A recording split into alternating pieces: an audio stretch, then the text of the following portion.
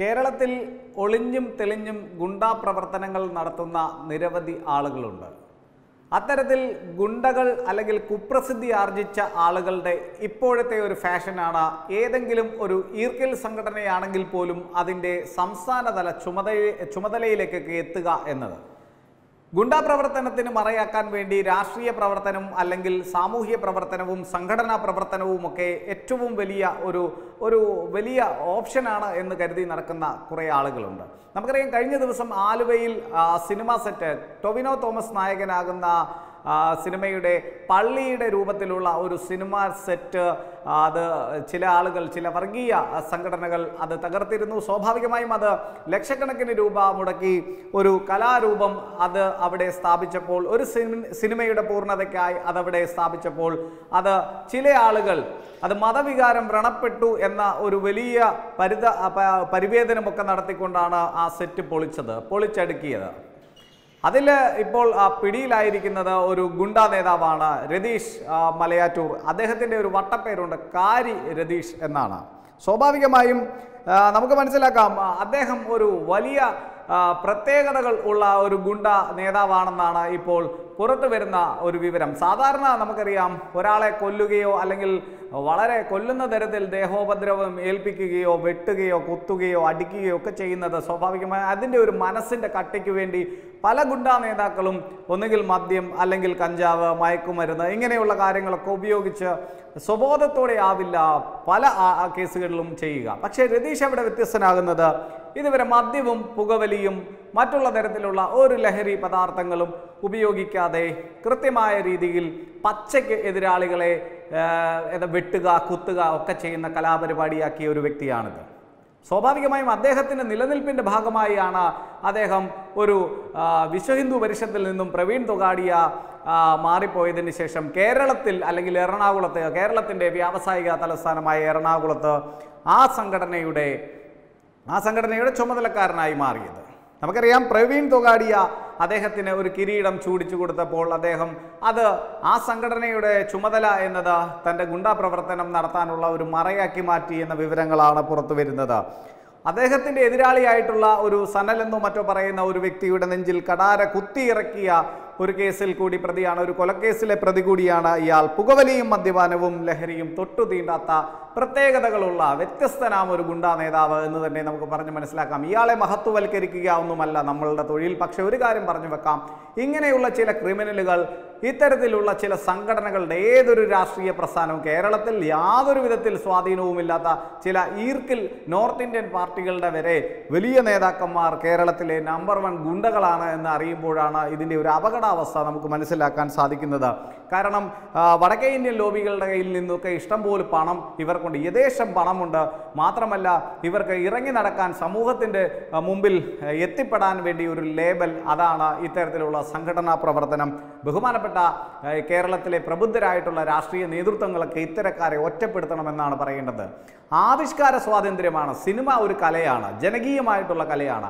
ആ കലയുടെ പൂർണ്ണതയ്ക്ക് സ്വാഭാവികമായും വേണ്ടത് എല്ലാവിധ അനുമതിയോടും കൂടി അവിടെ നിർമ്മിച്ച ഒരു സെറ്റ്, ആ സെറ്റ് പൊളിക്കുക എന്നത് കാരി രതീഷിനെ സംബന്ധിച്ചിടത്തോളം ഒന്നും അത് നോവുന്ന കാര്യമല്ല. കാരണം അത് പണം മുടക്കിയ നിർമ്മാതാവിനും അല്ലെങ്കിൽ അതിനുവേണ്ടി കഷ്ടപ്പെട്ട നൂറുകണക്കിന് തൊഴിലാളികൾക്കും അല്ലെങ്കിൽ ആ സിനിമ വിജയിപ്പിച്ച് ആ സിനിമയ്ക്ക് പിന്നിൽ പ്രവർത്തിക്കുന്ന വിയർപ്പൊഴുക്കുന്ന കുറേ ആളുകൾക്കുമാണ്.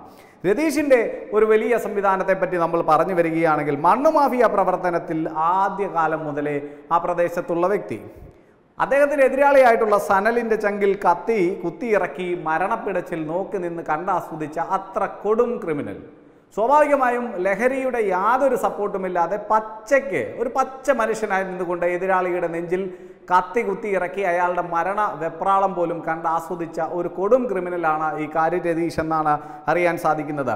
ബജറംഗ് ദളിൻ്റെ പ്രവർത്തനത്തിൽ സജീവമായത് ഇയാൾ ഈ കൊലയ്ക്ക് ശേഷമാണ്. പ്രവീൺ തൊഗാഡിയ എന്ന പഴയ വിശ്വഹിന്ദു പരിഷത്തിൻ്റെ നേതാവ്, അദ്ദേഹം ഈ ഒരു സംഘടനയുമായി ചില സ്വാരസ്യങ്ങളൊക്കെ ഉടലെടുത്ത് സ്വതന്ത്രമായ രീതിയിൽ പ്രവർത്തിക്കാൻ തുടങ്ങിയപ്പോൾ കേരളത്തിൽ കിരീടം ചൂടിച്ച പ്രമുഖരിൽ പ്രധാനിയാണ് ഈ മലയാറ്റൂർ രതീഷ് എന്ന രതീഷ് എന്നാണ് നമുക്കറിയാൻ സാധിക്കുന്നത്. നിലവിൽ 2 കൊലപാതകമടക്കം 29 കേസിലെ പ്രതിയാണ് ഇയാൾ. ചെന്നൈയിൽ കൊലക്കേസിൽ പ്രതിയാണെന്ന് മറ്റൊരു വിവരം കൂടി ലഭിക്കുന്നുണ്ട്. അതുകൂടി സ്ഥിരീകരിച്ചാൽ ഏതാണ്ട് 3 കൊലപാതക കേസും മറ്റുള്ള 29 കേസുകളിലെയും മുഖ്യപ്രതിയായിട്ടുള്ള വ്യക്തിയാണ് ഈ ടൊവിനോ തോമസിൻ്റെ സിനിമാ സെറ്റ് പൊളിക്കുന്ന അല്ലെങ്കിൽ ഹൈന്ദവ മതവികാരം വ്രണപ്പെട്ടുവെന്ന് വിങ്ങുന്ന ഈ ഒരു കൊടും ക്രിമിനൽ.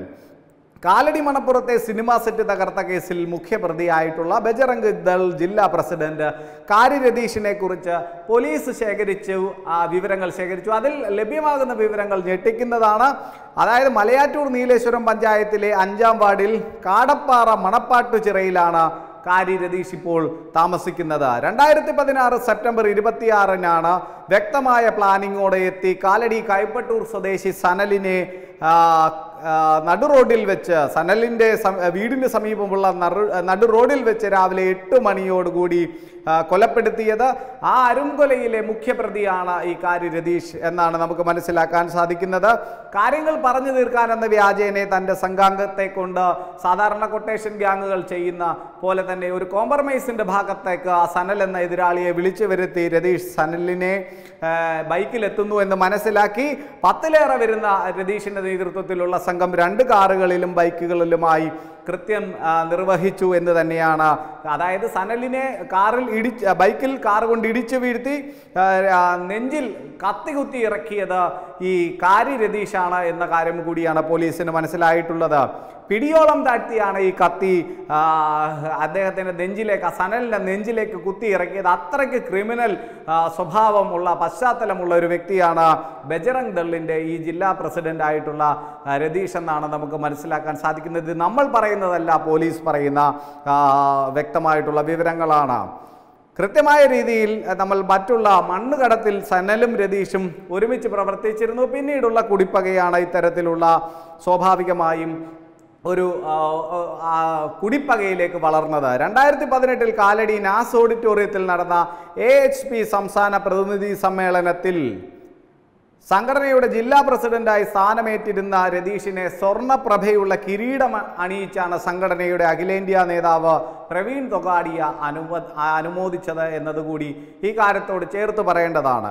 കാരണം തൻ്റെ സംഘടനയുടെ ഏറ്റവും പ്രബലനായ നേതാവ് സ്വർണ്ണ കിരീടത്തോട് സാമ്യമുള്ള സ്വർണ്ണപ്രഭയുള്ള ഒരു കിരീടം വെച്ചുകൊണ്ട് ഈ ഗുണ്ടാ നേതാവിനെ AHP എന്ന സംഘടനയുടെ എറണാകുളം ജില്ലാ പ്രസിഡന്റായി വാഴിച്ചിരിക്കുന്നു. അങ്കമാലിയിൽ ഉണ്ടായ വധശ്രമ കേസിൽ 2019 ഇയാളെ കോടതി 10 വർഷത്തെ തടവിന് ശിക്ഷിച്ചിരുന്നു. ഈ കേസിൽ അപ്പീൽ ജാമ്യത്തിലായിരുന്നു ഈ രതീഷ്. ഇതിനിടെയാണ് സെറ്റ് കത്തിക്കൽ കേസിൽ മുഖ്യപ്രതി സ്ഥാനത്തെത്തുന്നത്. മലപ്പുറം ശങ്കരംകുളം പോലീസ് സ്റ്റേഷൻ പരിധിയിലാണ് 2007 രതീഷിന്റെ ആദ്യ കൊലക്കേസ് രജിസ്റ്റർ ചെയ്യപ്പെട്ടത്. കുഴൽപ്പണം തട്ടിയെടുക്കുന്നതിനുള്ള നീക്കത്തിനിടെ എതിരാളികളിൽ ഒരാളെ വകവരുത്തി എന്നതാണ് കേസ്. ചെന്നൈയിൽ ഈ രതീഷ് ഉൾപ്പെട്ട കൊലക്കേസ് സംബന്ധിച്ച വിവരം അടുത്ത കാലത്ത് ലഭിച്ചിട്ടുണ്ട് എന്നും കൂടി പോലീസ് കൃത്യമായി പറയുന്നു. ഇയാൾക്കെതിരെ കൂടുതൽ കേസുകൾ ഉള്ളത് കാലടി പോലീസ് സ്റ്റേഷനിലാണ്. 15-ലേറെ കേസുകളാണ് നിലവിൽ ഇയാൾക്കെതിരെ കാലടി പോലീസ് സ്റ്റേഷനിലുള്ളത്. മിക്കതും വധശ്രമ കേസുകളാണ്. പുകവലിയും മദ്യപാനവും ഉൾപ്പെടെയുള്ള യാതൊരു ദുസ്വഭാവവും ഇയാൾക്കില്ല എന്നതാണ് ഇയാളോട് ഏറ്റവും അടുത്തിട്ടുള്ള ആളുകൾ പറയുന്നത്. സ്വബോധത്തോടെ ഇത്രയേറെ ക്രൂരകൃത്യങ്ങൾ ചെയ്യുന്ന രതീഷിന്റെ മാനസികാവസ്ഥ സാധാരണ കുറ്റവാളികളെക്കാൾ എത്രയോ മടങ്ങ് ക്രൂരമാണ്, എത്രയോ മടങ്ങ് ദുരൂഹമാണ് എന്നുകൂടിയാണ് പോലീസിനുള്ളിൽ നിന്ന് തന്നെ അവരെ പോലും അമ്പരിപ്പിക്കുന്ന ഒരു കാര്യമായി ഇപ്പോഴും അവശേഷിക്കുന്നത്. മറ്റുള്ള ക്രിമിനലുകളെക്കാളും തികച്ചും വിഭിന്നമാണ്. ഈ മാനസിക സവിശേഷതകൾ കൊണ്ട് വ്യത്യസ്തനാണ് രതീഷ് എന്നാണ് പറയുന്നത്. അതായത് തൻ്റെ ക്രിമിനൽ ബന്ധങ്ങൾക്ക് പുതിയ തലം നൽകാനാണ് AHP എന്ന ഹിന്ദു സംഘടനയുമായി ഇയാൾ അടുത്തിട്ടുള്ളത്. വിശ്വ ഹിന്ദു പരിഷത്തിൽ നിന്ന് തൊഗാഡിയയെ RSS പുറത്താക്കിയതിനു ശേഷമാണ് AHP എന്ന സംഘടനയുമായി പ്രവീൺ തൊഗാഡിയ ഭാരതീയ തലത്തിൽ വന്നത്. അതായത് ആദ്യകാലം ഇത് ഇപ്പോൾ ഒരു നേതാവായിരുന്നത് നമുക്കറിയാം.